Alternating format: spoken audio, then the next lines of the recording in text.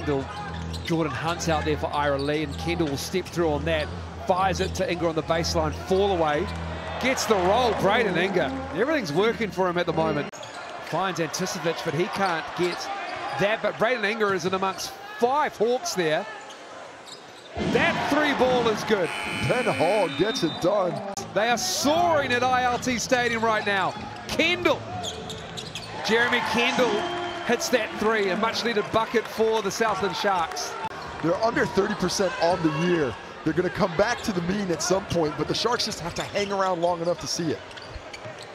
Kendle again. This is what Jeremy Kendle does. Finally found the iron. Kendle to Pledger. Pledger takes his first shot in 2 years and knocks it down and celebrates. In this first quarter, they lead by 12. They have 34 with 1:25 to go, and Jeremy Kendle again. That's 8 points for him in a row this season. Now the question is, can they stretch it out quarter to quarter? As Inga lets it fly and lets it drop. Hall dropping it off to Inga. He gets it back on the baseline. Kendle in the corner, fakes out Natai, steps into the 2 and knocks it down. Playing with each other, everyone's connected. You see the energy, you see the enthusiasm as well. Inga turns around, knocks it down. Braden Inga, he's got 15 in the half. He's 6 of 7. As his teammates are doing a nice job of finding him some wide open looks. Slightly less at stake there than the railing shot. A little bit less. Nice drop off for the big man, Alex Pledger, with another bucket. And then take advantage of those rotations. Well, help is on the way. The Sharks are bringing back Josh Cunningham. Short memories. Inga knocks that down, signs of life.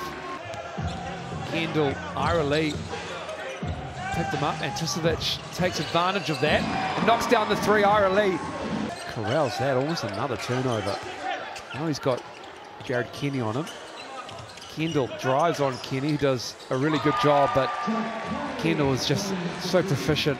Everybody was bouncing around, sharing at the basketball, and eventually the defense got confused. Anticevic, wide open 3. Shoot the jumper occasionally, but stop settling. Be aggressive, force the action, and find great looks, not just good ones. Inga knocks that down. Braden Inga, better closeout from the Hawks, but just elite shooting from Braden Inga. When he was in that part of the world and did it well. Doing it well tonight. Anticevic pulling up after getting Hiram Harris to bite on the up fake. Just a bit. But maybe they don't need to. Maybe that's what they need to play the way they need to play. Jeremy Kendle hits that, but he had 2 Hawks right on him.